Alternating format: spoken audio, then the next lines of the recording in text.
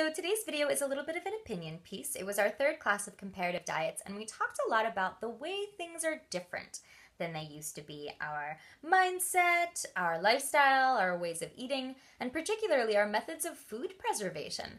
So one example is a jar of pickles. Back in the day, in order to pickle, we would have used sea salt. Now, not mined table salt with lots of anti-caking agents and other fun things, but good quality sea salt, which in small quantities is actually something that's very good for us and something that our body needs. It also has an alkalizing effect. However, if you go to the grocery store these days and get a jar of pickles, you'll see that it's made with vinegar. Vinegar is a lot easier, a lot quicker, a lot more convenient. However, vinegar has an acidifying effect, and when our bodies are too acidic, then in order to find balance, vitamins and minerals will get leached out of the bones for our body to use, which is going to create a whole host of problems down the road. So as our convenience level has gone up, our health has kind of gone down. And we see this a lot in the way that we're moving. Go, go, go, running around, super busy, lots of things to do. And when we get tired, what do we go for? Some coffee or an energy drink. I mean, we're seeing like really young kids downing these huge energy drinks that are full of caffeine and full of sugar, which is the culprit, the worst culprit there is. And it's making us really, really unhealthy. So what can we do?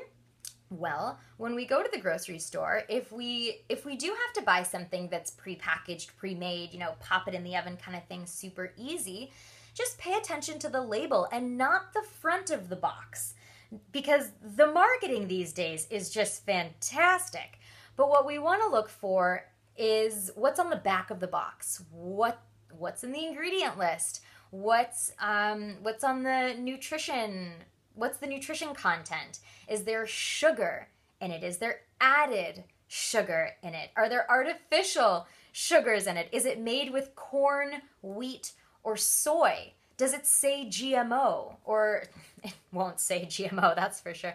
Does it say non-GMO? Or is it organic? Be careful about when it says like blue label or whole grain check. Because what do these actually mean? There could still be a good amount of sugar and it can still have genetically modified ingredients. Low fat, which really means nothing.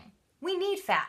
Fat's really important for the proper function of our brain and the proper function of our body. I don't mean the fat that you would get on a cheeseburger from McDonald's. Fat from like olive oil and coconut oil and sesame seed or sesame oil, unsalted nuts, avocados. These are really good fats. Oh my gosh, apparently they're coming out with a genetically modified avocado that's low fat. What's the point of that? Fat from an avocado is really good and it is so bioavailable for our body. It completely defeats the purpose of eating an avocado. Our body is still going to crave fat. If our body needs fat in order to create the processes that it needs the fat for, then we're still going to have that craving for fat. Our body's still going to tell us, eat more fat. So if we're eating things that don't even have the fat in them, then so look at the labels, look at the sugar content. Sugar really is like the number one kicker here. Yeah, and just really pay attention and be careful about the marketing ploys. Okay, thanks for watching my opinion piece. Bye, guys.